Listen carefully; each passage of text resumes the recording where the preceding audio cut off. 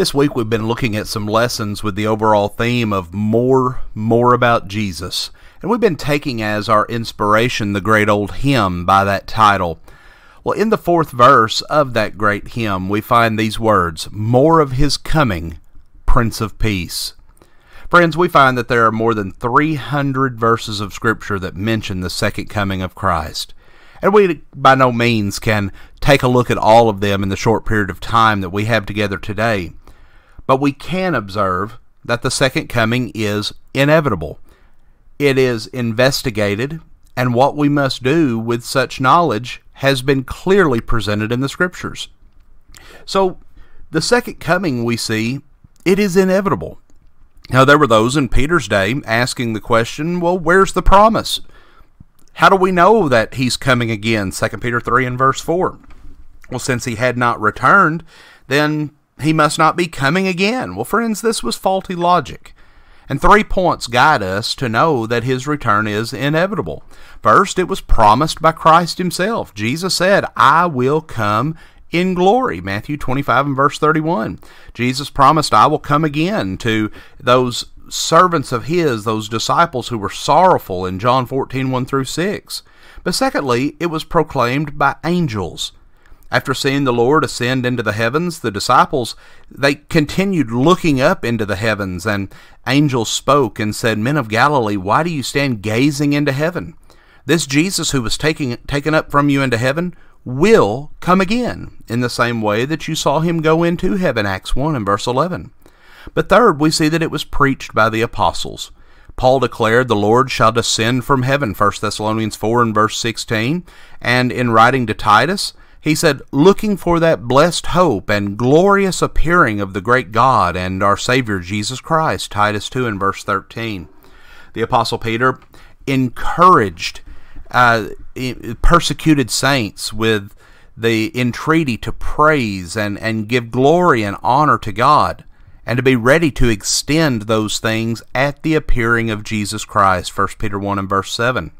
John, he penned the words, "We know when He appears that we shall be like Him, for we shall see Him as He is," 1 John 3 and verse 2. But John also includes among his very last words in Revelation 22 and verse 20, "Even so, come, Lord Jesus." But whenever we investigate the second coming, so often people want to know when. When is it going to be? Well, friends, we don't know when Jesus is going to return. Through the years, many men have professed with certainty in their minds that they had determined when Jesus' return was going to be. Well, time has proven them all to be false. Friends, we must remember that even Jesus Himself said that concerning that day and hour, no one knows, but the Father only. Matthew 24 and verse 36 and Mark 13 and verse 32 attest to this fact. Friends, if anyone comes along and tells you they know for a fact when Jesus is coming again, don't fall for it. Don't give in. Because our Lord and Savior Himself said only God knows. Peter said that His coming is going to be like a thief in the night. And friends, this knowledge of when that's going to be, it's one of those things that Moses talked about in Deuteronomy 29 and verse 29, those secret things that belong to God. But why is Jesus coming again? Well, 2 Peter 3 and verse 9 says that He's coming again to fulfill His promises. He's coming again to judge all of the world. He's coming to punish the wicked and reward the faithful. He's coming to take His bride, the church, and deliver her to His Father. But then we look at how He's coming again. We're told He will come in like manner as He went. When Christ comes again, He will come not as a lowly baby lying in a manger, but in all His glory with the hosts of heaven. We see this set forth in Matthew 25:31, also 2 Thessalonians 1, 7 through 8.